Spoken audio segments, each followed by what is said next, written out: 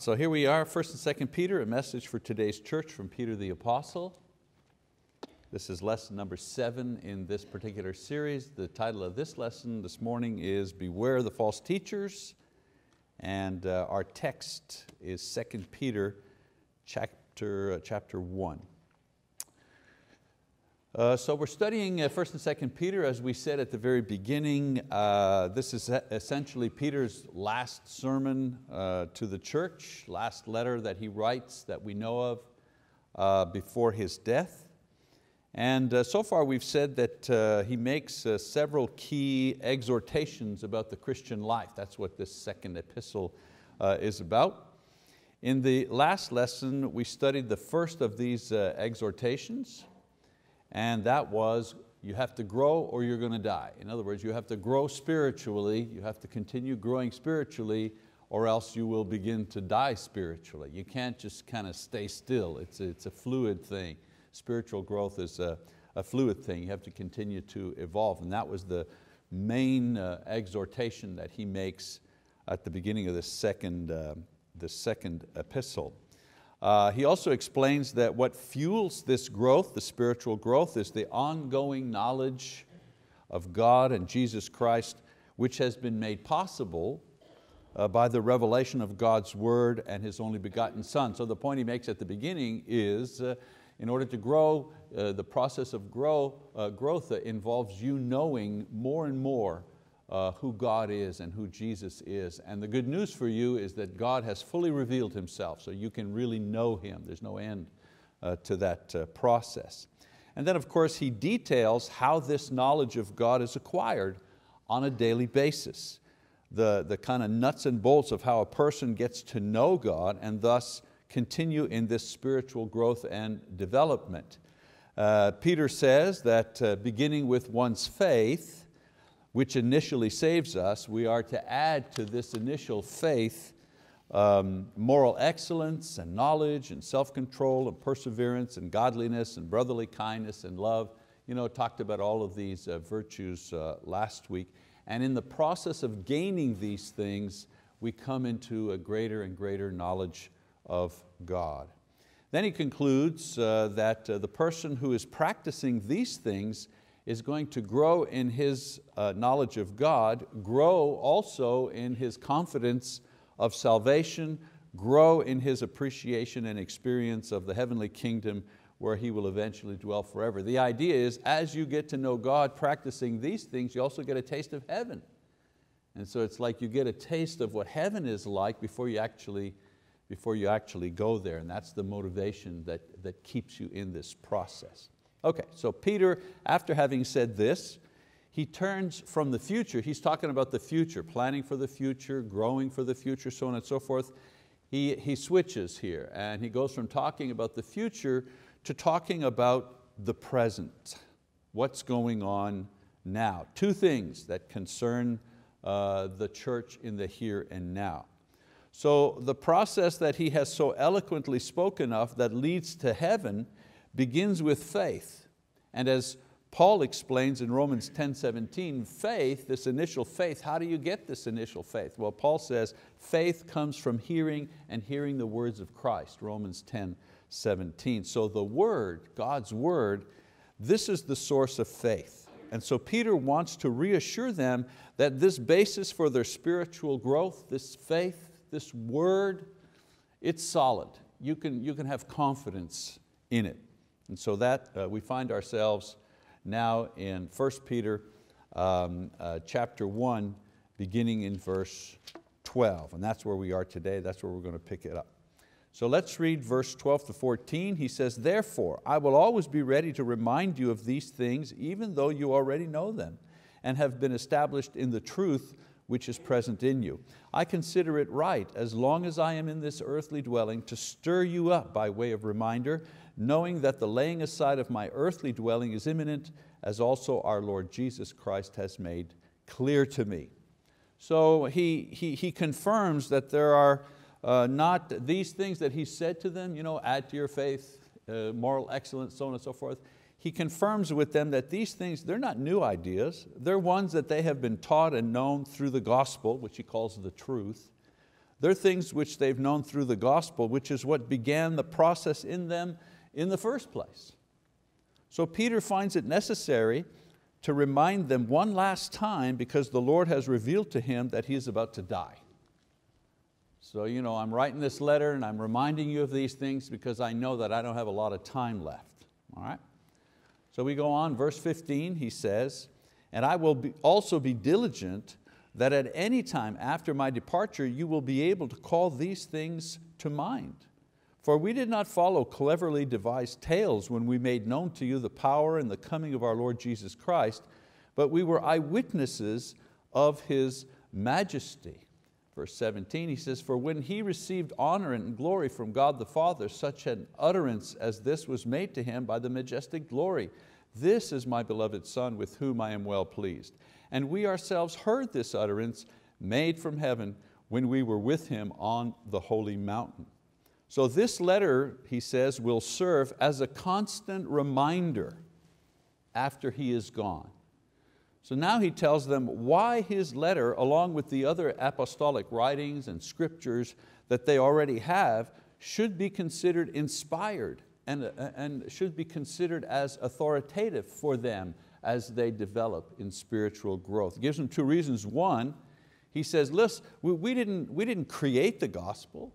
We didn't make this stuff up. These are not fables. These are not myths that we're talking to you about. He says, we were eyewitnesses of Jesus' His baptism, His ministry, His teaching, His miracles, His death, His resurrection, His ascension. So he's saying to them, their preaching was not made of fables and stories, but an eyewitness account of the life and death and resurrection of Jesus Christ. So you can have confidence that what we're writing to you, not mysteries or anything, we're talking about what we saw, what we experienced. So you can have confidence in the word upon which your faith is based. You see the construction there? And then he says, in addition to this, they also were witnesses to His relationship to the Father in heaven, having both seen the glory of heaven, right? When Peter, James, John went up on the Mount of Transfiguration, they saw Jesus transformed into His glorified body. He said, we saw that. And not only, he says, not only did we see Him glorified, we heard the voice of the Father speaking to the Son. So we're not just making stuff up, we're talking about not only witnessing miracles and things, we witnessed the actual glorification of Jesus. And we heard God Himself confirming that this was His Son. And so he goes on in verse 19 and says, so we have the prophetic word made more sure, to which you do well to pay attention as to a lamp shining in a dark place until the day dawns and the morning star arises in your heart. So the apostles not only have the words of the prophets describing the coming of the Messiah and what He was going to do, like he said, so we have the prophetic word made more sure. We don't just have that. We also have witnessed the coming and the fulfillment of all the prophecies about Him. All the prophets had was, all the people had before was the word of the prophets, that something was going to happen. But we have the word of the prophets that something was going to happen, and we are witnesses that all these prophecies were fulfilled. Therefore, the brethren would do well to pay attention to the things written by them, meaning not the prophets, but the things written by Peter and the other apostles, as they are giving them instructions concerning their spiritual development. So this is all about spiritual development. Add to your faith moral excellence, all these other things. Keep doing that if you want to grow spiritually. And don't worry, what we're telling you, this is solid stuff. This is solid stuff based on God's word, based on the eyewitness, based on the fact that we saw and heard what we saw and heard. Verse 20, he goes on. But know this first of all, that no prophecy of Scripture is a matter of one's own interpretation. For no prophecy was ever made by an act of human will, but men moved by the Holy Spirit spoke from God. So the prophets, he goes on to say, they didn't speak from themselves, but they were inspired as to what they would say by the Holy Spirit. So the word inspired, of course, means God-breathed or God breathing. And so the image that he paints here is like a sailboat a sailboat moved along by the wind. There can be a lot of different types of sailboats, but the one thing that they have in common is that it is the wind that moves them about. So in the same way, he's saying different men, different times wrote the Bible, but the one thing in common was that each of them was moved by the Holy Spirit to write what he wrote. So the point Peter is making here is that even though he and the other apostles witnessed the life and the teachings of Jesus, it was by the power of the Holy Spirit that they and he, Peter, wrote to the churches. So he doesn't even depend on his own intelligence or his own mind about what he's writing. He says, yeah, we saw the resurrection and we saw Jesus transform. We saw all these things, but you know what? The things that we're writing, these things are inspired, are breathed by the Spirit of God, not we ourselves. So the point that he's making is that the readers can have confidence even after Peter is gone. They can have confidence to be reminded by his words, because these are not just his words, they are the guidance of the Holy Spirit from God. So have confidence in what I'm writing you. Even after I'm gone, have confidence in what I've written you, because what I've written you comes from God. Essentially, here Peter is claiming that his writings are inspired. And if somebody says, where does it say in the Bible that it's inspired? Well, this is a good proof text right here. Peter is claiming his own writings are inspired by God. Okay, so that's the first thing that that first exhortation that he gives them, reminder, all right? The second thing he reminds them about in the present is that they need to be careful for false teachers. Since the Word is the source of their faith and the foundation for their growth and entry into the kingdom of heaven, it will become a special target for Satan to destroy. And one of his attacks will be to send false teachers into the church. So he's warning them, after I'm gone, you need to hang on to the Word because it's inspired, and you need to be careful because there will be some that will come into the church to try to teach things which are incorrect, which are false. So let's read 2 Peter chapter 2 now. That's where the new idea comes in. He says, but false prophets also arose among the people, just as there will be also false teachers among you. So you see, he's pivoting here and he's saying, yeah, the Word is solid, what I'm writing to you, this is inspired, but he says, be careful. Just like in the past where they had false teachers, false prophets, today, in our day, he says, false teachers, false prophets will also try to infiltrate the church. That's the warning, okay? And he says, among you, who will secretly introduce destructive heresies, even denying the master who bought them, bringing swift destruction upon themselves. Many will follow their sensuality, and because of them the way of the truth will be maligned. And in their greed they will exploit you with false words. Their judgment from long ago is not idle, and their destruction is not asleep. So he goes back to the past. Israel, they had false prophets who tried to lure the people back into idolatry, or merely served evil kings for favor. Well, in the same way, he says, lying teachers will come into the church to introduce false doctrines, even denying that Jesus Christ is God. There's we could do a lot of different examples here, but I picked one called the Jesus Seminar. I don't know if you've ever heard of the Jesus Seminar. Every year or every couple of years, a group of theologians, renowned theologians and thinkers and philosophers come together. It's a seminar, and they discuss various issues of the Bible and religion, so on and so forth. And that meeting is called the Jesus Seminar. Well, the thing that's unusual and ironic about the Jesus Seminar is when this group of thinkers is through and they put out their paper, their results, usually it's to deny that Jesus is the Son of God, or it's to deny that miracles actually happened, or it's to undercut one of the books of the Bible. In other words, the name is false. It's the Denying Jesus Seminar. and yet this seminar gets a lot of press. You know, when they put out their, not their encyclical, but when they put out their results, it's covered by newspapers and editorialists and so on and so forth.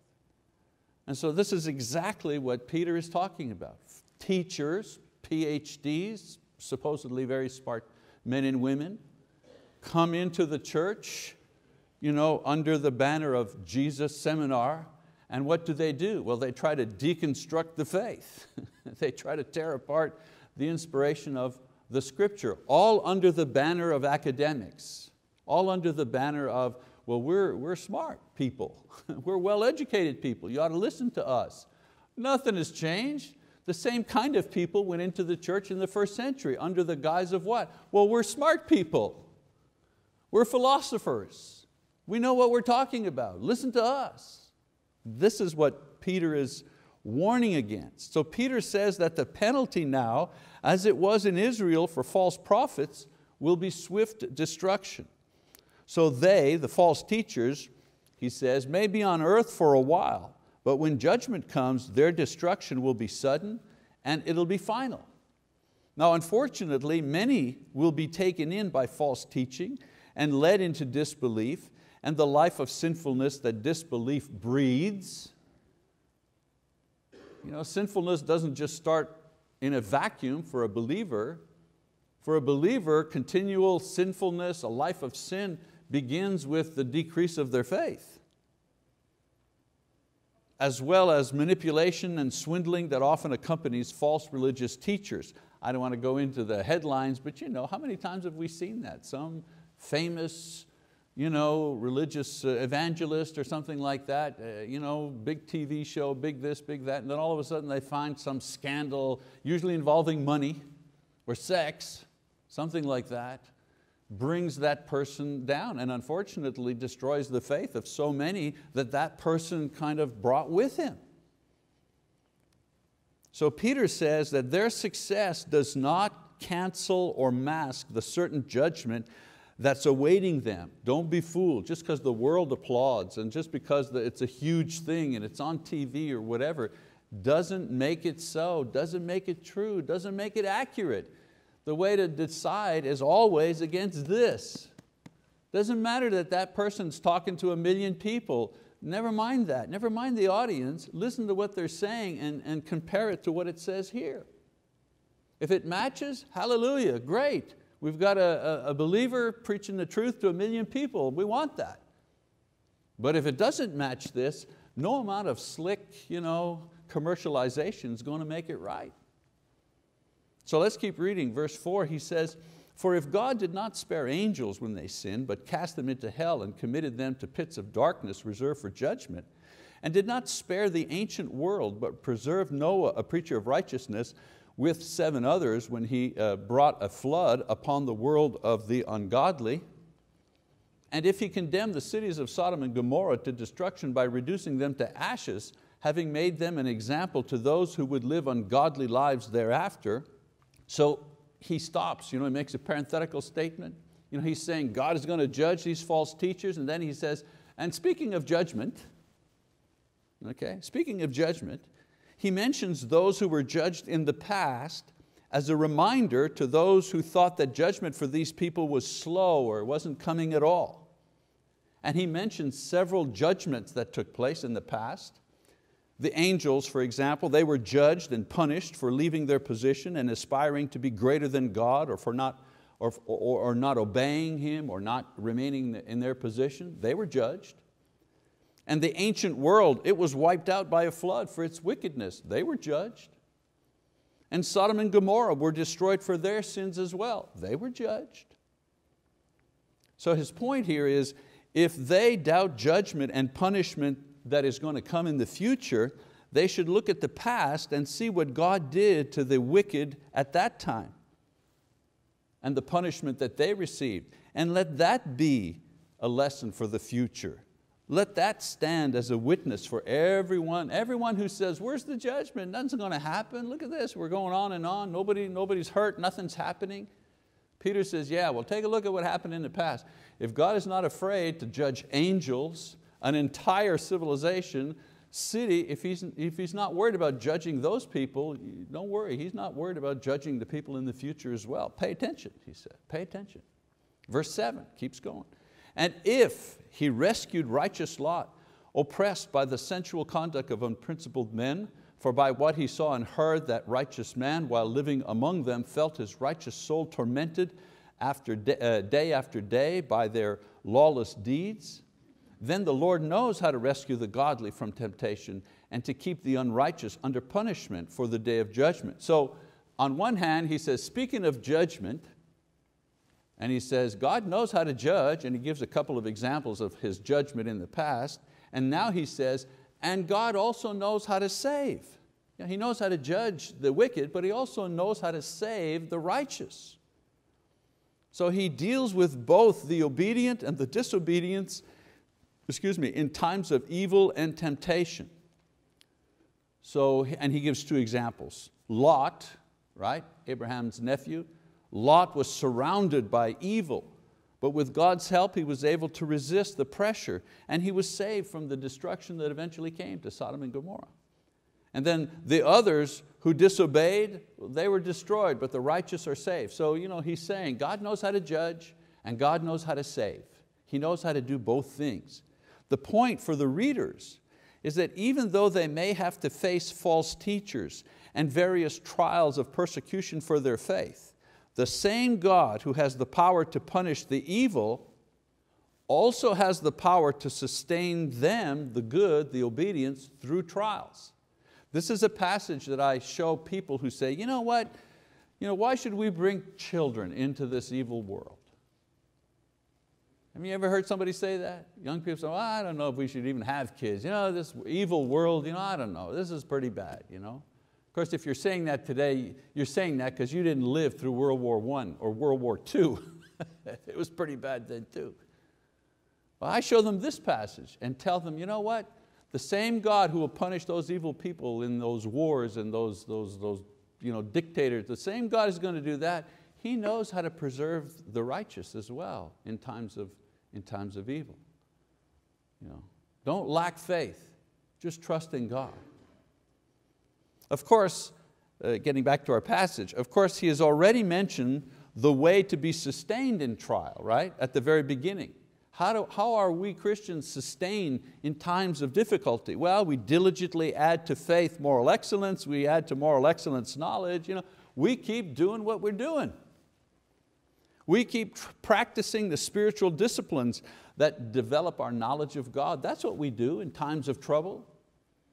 I've said this to you before. Whoa, what would happen if the communists took over the United States of America, or the Islamists, they won the war and they set up Islamic State in the USA? Well, what would you do? Well, pretty much the same thing I'm doing now. Except I couldn't do it openly. We'd have to meet in somebody's house secretly, but I'd say, open your Bibles, 2 Peter. Any questions? We'd be secretly filming, we'd be underground, we'd be, instead of advertising our stuff openly, it'd be underground, it would be secret. I got an email from a woman in China who said, thank you so much. She said, I've just been baptized secretly, and I had no resources, and I purchased a link to get onto the internet so I could go to see YouTube videos. And I found Bible Talk on YouTube. And I found Christianity for Beginners, all 7 videos. And I've listened to them, and now I'm sharing them with my friends. She's not openly sharing them. She's sharing them secretly with her friends. So how is she living her Christian life? In a totalitarian regime, in an atheistic, communistic society. How is she surviving as a Christian? Well, by the power of God, through faith, using the resources that little Choctaw Church of Christ in Choctaw, America is providing her. And we would do the same if we were in her situation. Why? Because God knows how to keep the saved, and He knows how to punish the unfaithful as well.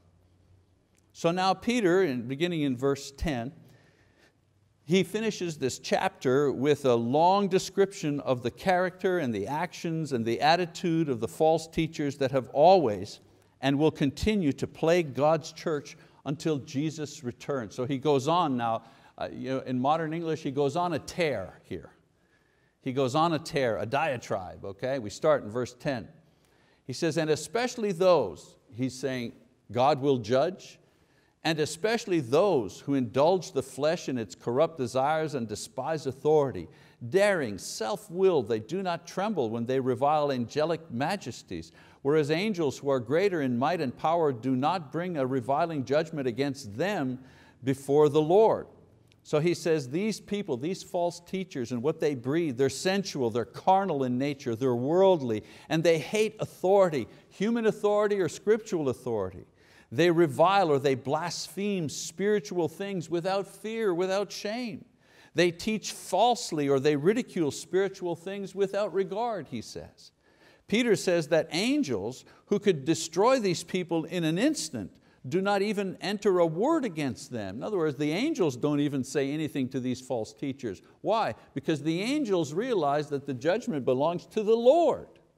Even though these false teachers are reviling the angels do not say anything back. They're waiting for God to judge. Great example there for us. He keeps going, verse 12, he says, but these, like unreasoning animals, born as creatures of instinct to be captured and killed, reviling where they have no knowledge, will in the destruction of those creatures also be destroyed. Suffering wrong as the wages of doing wrong, they count it a pleasure to revel in the daytime. So they're like animals, he said, who savage and destroy on instinct, but they're doomed to be destroyed like the rabid animals that they are. Wow, strong language here. Keeps going. He says they are stains and blemishes, reveling in their deceptions as they carouse with you, having eyes full of adultery that never cease from sin, enticing unstable souls, having a heart trained in greed, accursed children. So these people, he's saying, they're not confused. This isn't like a legitimate mistake. They're like mistaken about what they believe or what they think. They're not like that. He says they know exactly what they're doing and they're enjoying doing it. They enjoy their sensual sins. They enjoy reducing unstable, meaning ungrowing. Remember I said grow or die? They enjoy picking off the weak of the litter, if you wish. So they enjoy seducing unstable Christians and luring them into similar sins of greed and sexual immorality. So he compares them to scabs and stains on the fellowship of true believers. And he says that their motivation is sin and they have no conscience about destroying a person's faith and an entire congregation if they have to. These are pretty bad people. 15 and 16. Forsaking the right way, they have gone astray, having followed the way of Balaam, the son of Beor, who loved the wages of unrighteousness. But he received a rebuke for his own transgression, for a mute donkey, speaking with the voice of a man, restrained the madness of the prophet. So he compares these false teachers to a prophet in the Old Testament who also was enticed by money to curse God's people, but he was stopped by an angel and the miraculous, even his own animal spoke to him. He was trying to go a certain way and the animal wouldn't go because the animal saw that there was an angel there, and finally he starts beating on this animal, this mule, and the mule speaks and says, why are you beating on me? Haven't I served you well? I mean, imagine being rebuked by an animal. That's pretty bad, pretty bad. His greed, this fellow here, Balaam, his greed eventually overcame him on another occasion and he died a miserable death for having perverted the gift. He was really a prophet, but he used his gift he used his gift for money. He was selling his gift, if this is what Peter is referring to. So a lot of these teachers, preachers, many of them have a gift. God's given them an ability, but they're using that ability for the wrong reasons. Verse 17, he says, these are springs without water and mists driven by a storm, for whom the black darkness has been reserved. So here he pronounces the final end of all such false prophets, past, present, and future. The blackness, the darkness. Verse 18 and 19 continues, he says, for speaking out arrogant words of vanity, they entice by fleshly desires, by sensuality, those who barely escape from the ones who live in error, promising them freedom, while they themselves are slaves of corruption. For by what a man is overcome, by this he is enslaved. So Peter explains what some of the false teachers were actually doing at the time of his writing. They were telling new converts, these are the ones who had barely escaped, right? They just barely escaped destruction, new converts. They were telling these people that they could be good Christians but still enjoy their sinful pleasures as well. In other words, you could have it all. And the result, of course, was that those without knowledge and those without self-control would go back to the things that they were slaves to before being rescued by Christ. So they were doing with with fancy preaching and high words that served as an intelligent discourse. Hey, we're smart, we're educated, trust us, what we're telling you. Now some people who study this, some scholars think that what these false teachers were promoting was the Greek idea of dualism. And in the Greek idea, philosophic idea of dualism is that whatever is done in the flesh has no effect in the spirit. And whatever is done in the spirit has no effect on the flesh. That's why they call it dualism. They're two spheres and they don't intersect. And they were trying to marry this Greek idea with Christianity. Okay? And so what you do in one doesn't affect what happens in the other. But if you buy into this, you can have it both ways.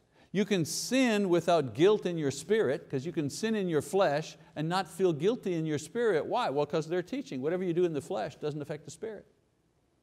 And you could worship God in the spirit without changing anything in the flesh. Why? Well, because whatever you do in the spirit doesn't affect the flesh. Of course, this is false freedom, isn't it?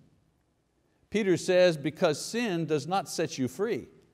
Sin imprisons you to itself. That's a reality. Ask those people who are imprisoned by whatever, pornography or violence or greed or drug. Ask the people who are imprisoned by those things how free they feel. So in verse 20, he says, for if after they have escaped the defilements of the world by knowledge of the Lord and Savior, these are the new Christians. If after they have escaped the defilements of the world by the knowledge of the Lord and Savior Jesus Christ, they are again entangled in them and are overcome, the last state has become worse for them than the first. For it would be better for them not to have known the way of righteousness than having known it to turn away from the holy commandment handed on to them. It has happened to them according to the true proverb, a dog returns to its own vomit, and a sow after washing returns to wallowing in the mire.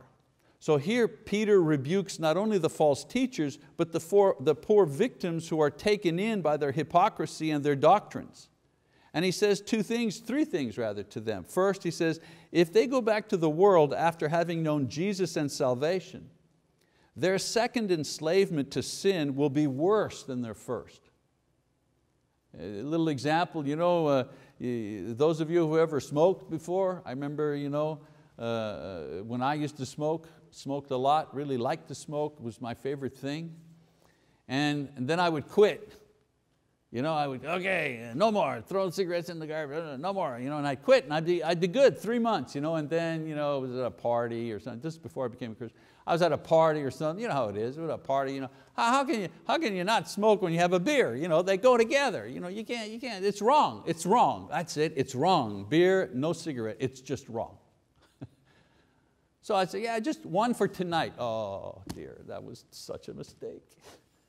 Because those of you who have smoked, if you quit and then go back, oh man, I used to smoke half a pack, now I'm smoking a pack a day, a pack and a half a day. Well, the same idea, that's what he's saying. Boy, if you've been saved and then go back to the world, oh man, it'll be worse than before.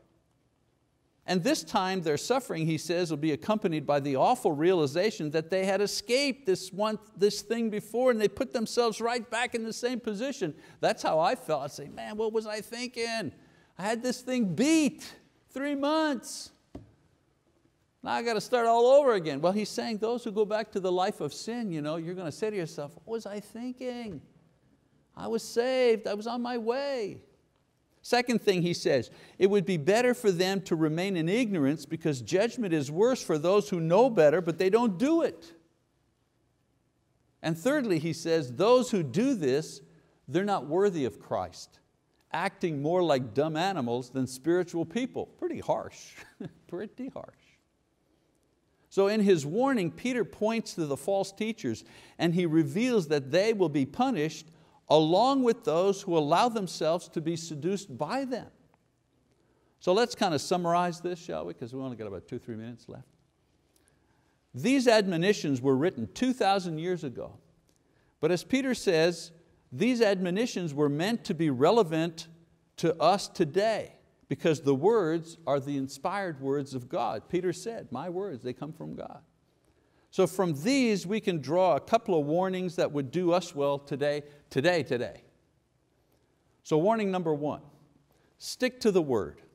Every heresy, every division, every apostasy always begins with the disrespect, the disobedience, or disbelief of God's inspired word. So long as the Bible in its entirety remains the sole authority and guide, we will always have a lamp to guide our feet through this dark world. Now we don't always agree about what it says, that's true. We don't always agree on how to apply things, that's normal, we're human beings. But we must always agree that it is God's word and our search always begins here and always ends here. Number 2, beware false teachers. They come in all shapes and sizes. Some are obvious who use religion as a cloak to gain political favor, social power, wealth, prestige. Some are like moles, who spread their false ideals one person at a time in the congregation, in the church. One of the primary tasks of elders, in Acts chapter 20, is to monitor and guard against false teaching and teachers in the church. You ever notice all the classes we have here? There's always an elder or two sitting in that class. You think that's by accident? They're doing their job, they're listening, they're observing. The Bible even tells us what to do with false teachers, right? Paul says, now I urge you, brethren, keep your eye on those who cause dissensions and hindrances contrary to the teaching which you have learned, and turn away from them. For such men are slaves, not of our Lord Christ, but of their own appetites, and by their smooth and flattering speech they will deceive the hearts of the unsuspecting. So watch or identify those who are teaching false things and warn them and turn away or disfellowship them if they don't repent. Be careful, false teachers is not just somebody, I have to make a caveat here since we're talking about, a false teacher is not just somebody who disagrees with you. You think it's okay to clap hands while we're singing, Jesus loves me or something, and another person says, no, I don't think we ought to do that. That difference of opinion doesn't make one guy a false teacher. Okay? We may not agree 1 cup, some churches do 1 cup, some churches we do lots of cups. That doesn't make the person who takes 1 cup, that doesn't make them a false teacher. We have a difference of opinion. And I'm sorry we're running out of time here. I'd like to say a little bit longer. Just let me tell you just this very quickly. There are only 2 things that you can, if you read through the New Testament, 2 matters where someone was declared a false teacher because of teaching this. One is, who is the person of Jesus? Okay, so a heresy, a legitimate heresy involves who Jesus is. So if somebody starts, if I get up here and I say, you know what I've been thinking, I don't think Jesus is really divine. I think He was just a man and He was just a prophet. Whoops, that's heresy. And the other one is, how are we saved? That's the other key of heresy, target of heresy. We're not saved by works or good deeds. We're not just saved because we think, we believe. And so in the Bible, people who miss taught or taught falsely concerning who Jesus is or how we are to be saved, they were declared heretics. But if one person believed, I don't know, we ought to take communion every day, and someone else said, no, we ought to take communion just on Sunday, or we ought to take communion once a month. Is there error there? Yes. We need to be patient to teach, to arrive at the proper thing that the Bible teaches, but I'm just saying we need to be careful who we call a heretic. Okay? In the Bible, he says that the false teachers that Peter is talking about, you can tell them and who they are because they have a lifestyle that is contrary to the teachings of Christ. And they make an attempt to draw people away from holy living. And they teach, and their actions create strife in the church. So again, we mustn't be afraid to admonish people and to warn people if they're teaching incorrectly or if they're teaching falsely. All right, and then one other thing here I need to put, the method, there we go. Stick to the word, beware of false teachers, be careful, pay attention. And the third one, recognize that God will punish the evil and the disbeliever. And the warning here is what Peter says. The sad thing is, God will punish the false teachers, but unfortunately He'll also punish the victims. Doesn't seem fair, does it? But that's what he says here. Since we have an overwhelming amount of information to keep us on the right road, Peter is saying, stick with this and be careful of false teachers because they will be punished and those that they draw after them will also be punished. So pay attention at all times. All right, well, we're going to have to stop here. We'll pick up 2 Peter next week. All right, thank you very much.